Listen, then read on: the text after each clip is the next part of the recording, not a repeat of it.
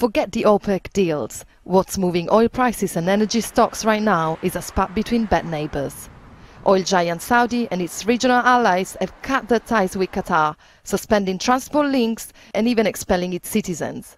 The UAE, Egypt and Bahrain, as well as Saudi, accuse the world's top supplier of natural gas of sponsoring terrorism. But the rift follows an escalating dispute over Qatar's backing of Islamist movement, the Muslim Brotherhood, and accusations that Qatar even follows the agenda of their arch-rival Iran. Clearly there's more of an Iran dynamic coming through here, and you're witnessing a Saudi Arabia that's fundamentally more nervous about its place than it has been for a long time. And again, the oil market feeds into that, the worries about their cash position and how they can continue to fund their large defence budget.